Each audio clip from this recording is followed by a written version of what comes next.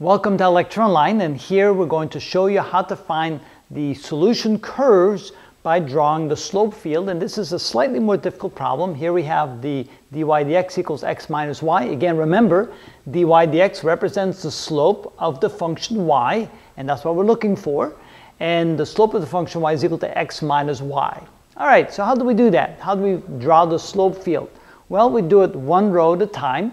And so what we're going to do here is we're going to assume that y is equal to 0, which means we're going to be on the x-axis, and the slope of the curves, the possible solution curves, depends upon the value of x. So that means when x is equal to 0, the slope will be 0. When x is equal to 1, the slope will be 1, and so forth, as long as y is equal to 0. So we're now on the x-axis. Then we'll move up one row, then we'll assume y is equal to 1, and then we'll assume y is equal to 2, and so forth. So when x equals 0, slope is equal to 0, and again, so here we can say that y equals 0 on the x-axis. So that means over here the slope will be 0, here the slope will be 1 because the slope is equal to x, here the slope will be 2, here the slope will be 3, here the slope will be 4, over here the slope will be negative 1, the slope is negative 2, the slope is negative 3. So you can see how the slope changes along the x-axis.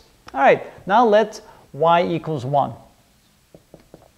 That means I have to subtract 1 from the slope as I go across the line. So here the slope is 0, but here the slope would be negative 1 because 0 minus 1 is negative 1. So the slope here would be negative 1, here the slope would be 0, here the slope would be 1, the slope is 2, and the slope is 3. So you see how the slope changes here. Here the slope would be negative 2, negative 3, and negative 4.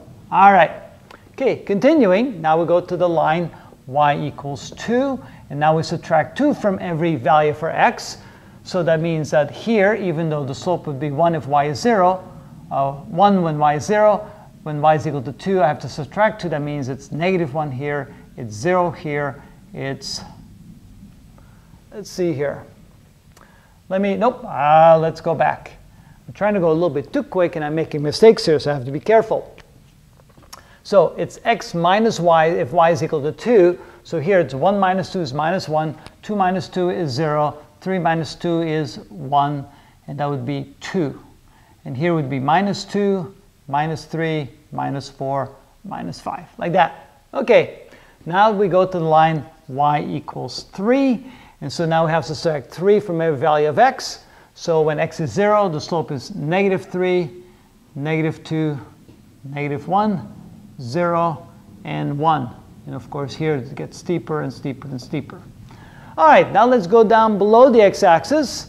So let's go to y equals negative 1. Since we're subtracting y, that's like adding 1 to it. So the slope is increased by 1. So if the slope is 0 there, here it's increased by 1. Here it's 2, 3, 4, 5. So here would be 0. Here would be negative 1 and negative 2. All right. How about the line y equals negative 2? So since it's minus a minus 2, it's like adding 2 to the slope.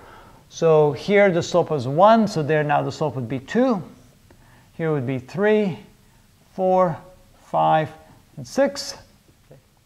And then on the left side would be minus 1, plus 2, that would be plus 1.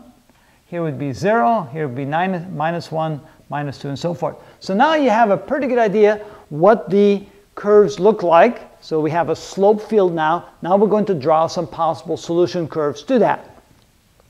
So you can see that a solution curve could be potentially something that looks like this. And then up like that. A solution curve here would look like this. And like that. Here the solution curve would look like this. And like that. Solution curve here would look like this. And like that. On the other side, the solution curve would look like this. Here would look like this. Here would look like this. And so now you can see that drawing a slope field, again, a differential equation, in this case a first order differential equation, represents the slope of the function. And if we then find the slope at everywhere on the xy plane, we can then go ahead and draw what we call solution curves, and any of those curves are possible solutions to the differential equation. That's called the general solution. If we want a particular solution, then we need, of course, some initial conditions that will define which of those slopes or which of those curves would actually represent the real solution under those particular conditions. So hopefully that gives you, again, a better understanding what differential equations are and how we can utilize the understanding of what they are to get a solution to the differential equation. And that's how it's done.